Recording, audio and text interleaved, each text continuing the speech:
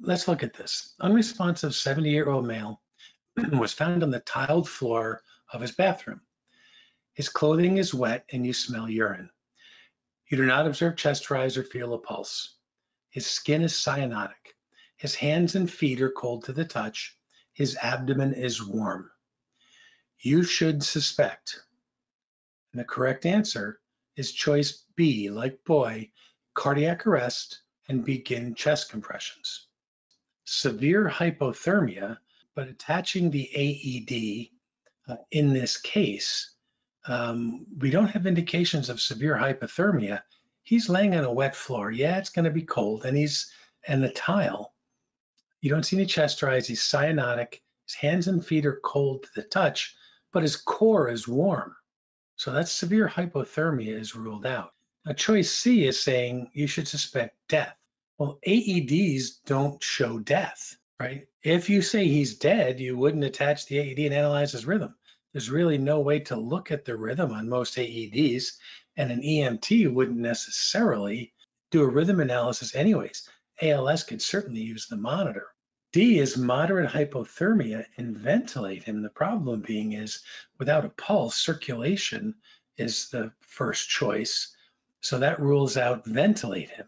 So if we're looking at signs of obvious death, one of the things that people generally have in their protocols is significant dependent lividity. Now, lividity is when blood settles in the low spots, usually where the body is in contact with the ground. So if they're on their back, whatever part of their arm is on the ground, there'll be what starts as kind of a mottling color, M-O-T-T-L, not modeling, mottling, that'll follow by a darkening of the skin. And it's that darkening of the skin that says they've been dead for a certain amount of time.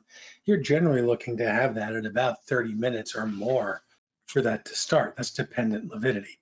Rigor mortis might also go. Laying in a cold thing. Now this 78-year-old guy, his hands and feet might always be cold. So what do we do? With a warm core on a cold ground, we say this is cardiac arrest. Let's begin chest compressions. It's not death. It's not severe hypothermia because his core is warm. And it's the moderate hypothermia, well, maybe, but ventilating him isn't the answer either. The correct choice is B. I call this a sorted out question. You have to sort it out. You have to look and say, all right, is this guy dead or not? And if he's not dead, I've got to resuscitate him. And you look at all the parts of it and you look at the choices. And even if you don't get that right, the other choices don't make sense based on what you see. So choice B, as in boy, is the correct answer here.